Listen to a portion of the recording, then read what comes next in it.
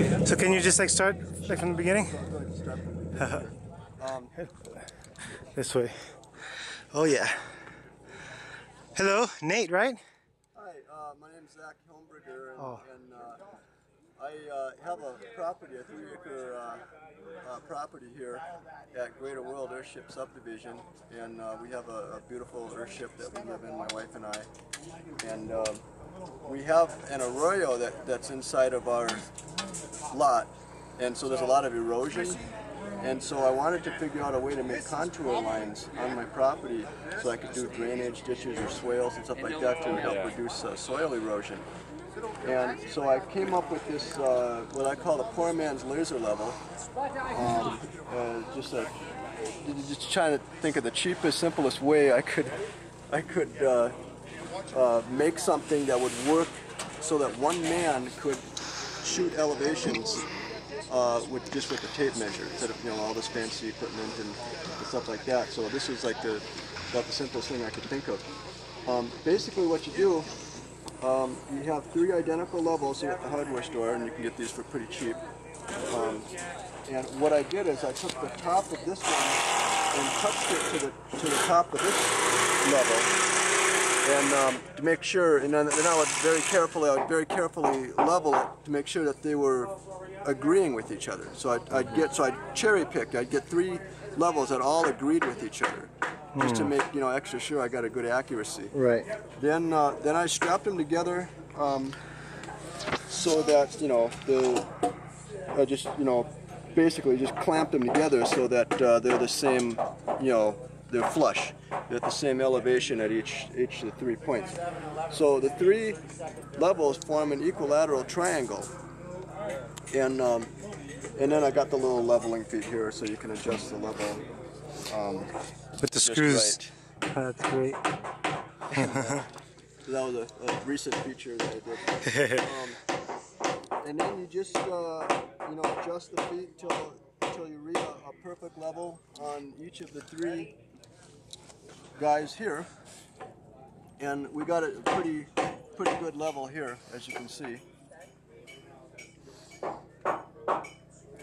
Then what I did, and this is kind of the important part, is you want to get a really high contrast on your level here. So I painted well actually what I did here is I put black construction paper on the outside of my ring.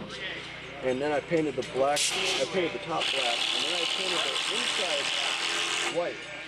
And so what will happen now is that if you, once it's all level like that, and you move up and down, you'll see there's a very specific point where the white will be eclipsed by the black. So you have to kind of bob up and down, and you'll see there's a very specific point where the white is just eclipsed. And then what you do, so what you do is you take the tape measure, you put on the point of the ground where you want to take an elevation, and then I put my eye up real close to the tape, and right where the white just disappears, so that's, what is that? 37 and a half, almost exactly 37 and a half. So this point here is with respect to the top of the poor man's laser level is 37 and a half inches down. Then if I don't know if we got a piece of 2x, so I said 37 and a half, so I'll just take a scrap of 2x here. Let's see, where is that? A little different point here. So this is 39 or 38. Poor man's laser level. 38 3/4. Now I'll put the piece of wood on it. Oops. 38 3/4. 30, 37. And oh, sorry.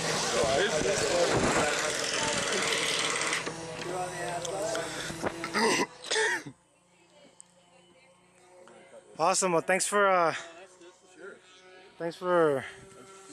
sharing that. That's basically it. I mean, you can go up to 100 feet away. I actually one time I measured and it was 130 feet away, and it was still fairly easy to distinguish the white blinking in and out. Wow. It just kind of depends on, like here, this would be like a really nice angle here because you can see the sun is shining directly on the white. Right. And that gives you a very high contrast. And I also put the black paper on there to also, in case the background is white. Mm-hmm. You got a blue sky or something like that, you get a better chance at getting a good visible eclipse. So you can go, easily 50 feet, 100 feet away. So that gives you a 200-foot diameter with this thing. And the level vials, they said it was half millimeter per meter, I think is the rating on the vials. And so that, I think that comes out to like 3/4 of an inch per 100 feet. So if you're 100 feet away, there'll probably be an error of 3/4 of an inch. Okay. But if you're trying to shoot a floor in a house or do contour lines, I mean that's and you can have 50 people using the thing at the same time. You just look at the thing and that's awesome. That's pretty much it. Cool. So you can shoot in a floor like here at the airstrip. Get the dirt floor all shot in. You could do it very quickly with this. Awesome. Awesome.